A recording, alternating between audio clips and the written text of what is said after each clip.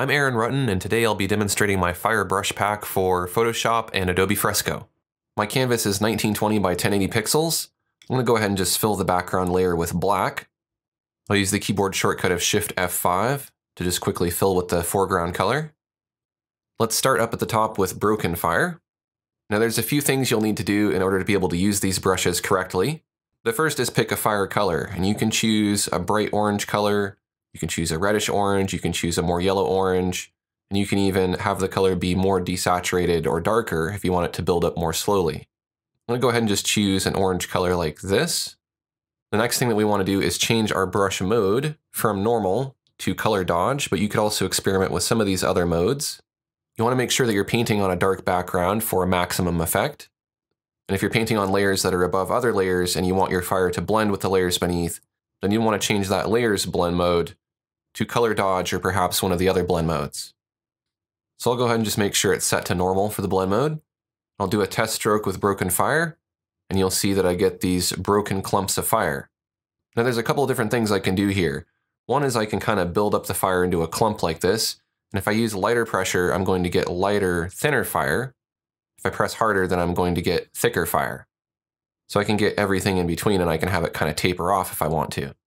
The other thing that I can do is I can build up strokes on top of themselves, and the fire will start to get lighter and brighter, and it'll start to kind of glow. And I can combine those two things, so I can have fire that kind of tapers off like this and is more intense on the bottom. I could even create kind of a fireball like this, and you could make explosions and all kinds of different things really easily. So this is just one look that you can get. The next brush is Burning Debris, and this is kind of a supplemental brush, because if we have a fire, it might be burning something and there might be debris. So if I choose kind of a warm grayish color like this, and I can have some debris kind of coming off of it, I'm just doing quick strokes. And I get these things that could be paper or pieces of wood or something. Now you can build those up on top of themselves as well, if you want to create highlights. Or if you wanted to, you could just select a warmer color and put in your highlights manually like that if you wanted to. The next brush is called Embers. I'm going to select a color that's just a bit more red. I'll make it a bright orange. Now you could click with your mouse with this brush if you want a little bit more control to create individual embers like this, if you wanted it to be something more subtle. And then of course you could take that Broken Fire brush or any of the fire brushes and have fire kind of coming off of that. I'll go back to the embers here. You can build up the embers on themselves so you can make them glow more. So you can see I can get a really nice glow there in the center. Let's take a look at the next brush, which is called Explosion. This is a pretty cool brush. You can just kind of tap in one place and build it up on itself. Just tap and tap over and over again. And you can get an explosion that looks different every time.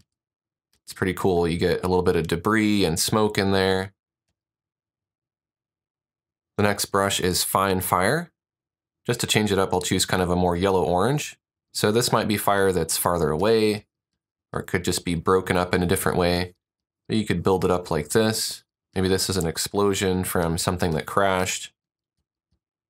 You can, of course, scale these brushes larger or smaller.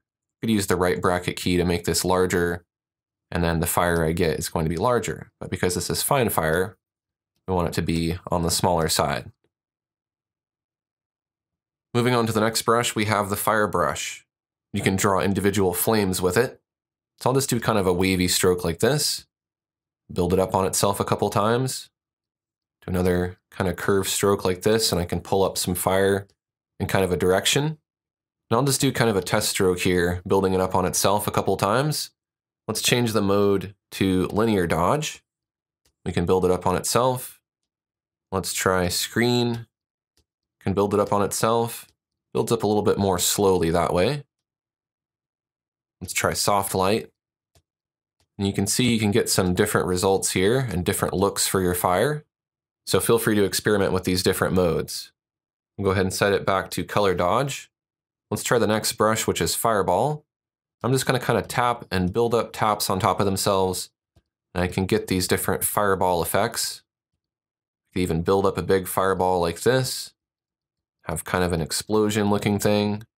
Now if I choose a color that's darker, then it's going to build up a bit more slowly. So that might work better for this particular brush. If I go even darker but still saturated, then it takes a really long time to build up, perhaps too long, but you might get a really nice glowing smoke effect or something like that. If you make it too bright and too close to white, then it's just going to build up to white, and that might not be the effect that you want. So you do have to kind of fine tune the color to get the exact kind of look that you want, depending on the color you chose. You might also find that if your color is a bit too red, it might be difficult to build it up to that yellow color. You need to have more orange so that you can get kind of a blend between the orange and the yellow colors. Likewise, if it's too yellow, then it's not going to build up correctly either. The next brush that we'll take a look at is Fire Strokes. I'll go ahead and just select a bright orange like this.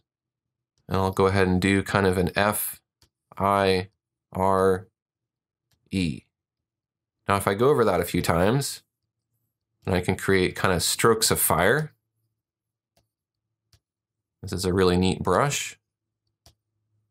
And just like with the other fire brushes, if I build up the strokes on top of themselves, then they'll start to get lighter and lighter and start glowing.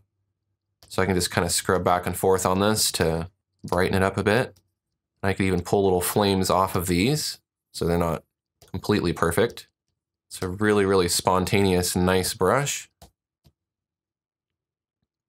The next brush is called Forest Fire. This is an interesting brush. I'll just kind of do some dabs that overlap each other a little bit. I do want to leave some gap though, so I get kind of this branchy effect, like we're in the middle of a forest and there's a forest fire going on. So you could use this for a background and then draw some trees in front of it or surrounding it, but it gives you kind of a nice foliage effect. So you could have your fire reflected off of something.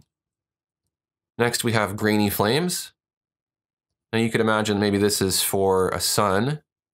So you could draw kind of a circular shape like this, and then have it kind of build outward like that. Or you could have a bunch of tiny fires down on the ground, and maybe you're looking at the fires from space. But it's just for tiny little fire effects. The next brush is Smoke. Now this brush uses your foreground and your background color. So I'll want to choose a lighter gray with a little bit of warmth in it, and then a darker gray with a little bit of warmth in it.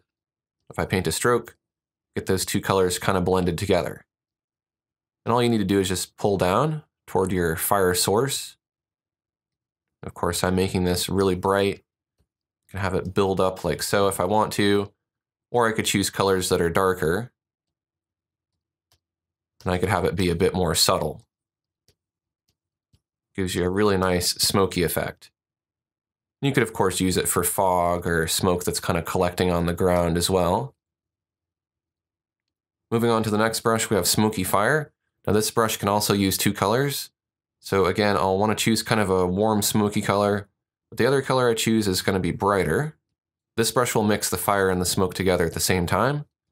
So I can get something kind of like this where there's some smoke in the fire.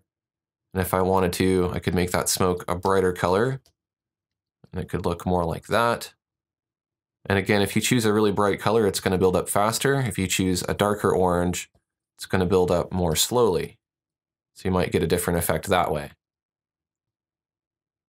The next brush is called Soft Fire. Now, our fire doesn't always have to be orange. It could be green or any other kind of magical color. And we can build it up the same way, just building up strokes like this. Now this fire has a softer edge to it compared to the other fire brush. That's why it's called Soft Fire. And of course you can have it glow as you build it up. We could even try Blue Fire if we want to. The next brush is Spongy Fire. Let's go back to a fiery color here. I'm gonna build up strokes with this. And I get kind of an interesting wavy effect with my fire. So you might pull out strokes like this. This could be fire reflected onto something, or it could just be individual little fires if you do kind of smaller clusters. You may want to make your brush bigger if you want your fire to be bigger, and then you can get some stuff that's kind of like this. And you can, of course, combine the two, and you can have kind of multi-layered fire like this. And the final brush in this set is called Tinder, and this is little bits of stuff that you would use to ignite a fire. So we could put some down like that. Maybe this is going to be a campfire at night. We could go to the Embers brush, put in a few embers here and there so we can see that this is starting to ignite. And we could go to our fire brush. We could pull a little bit of fire up here. And of course, we'd want some Smoky Fire. A little bit of smoke there. Then we'll have the other smoke brush. We'll want to change our color a bit. Have some smoke kind of come off of it like that. We could even put in some background details with the forest fire brush. And maybe even the Spongy Fire. And of course, if you wanted to, you could go in and you could blend this stuff and you could use other brushes. You could do a digital painting like this, or you could paint this fire on top of photographs. So there you go, that's a demonstration of how to use my fire brush pack for Photoshop and Adobe Fresco. If you're interested in more brushes for Photoshop and Fresco, I'll link you to those in the description of this video. Thanks for watching, and I'll see you next time.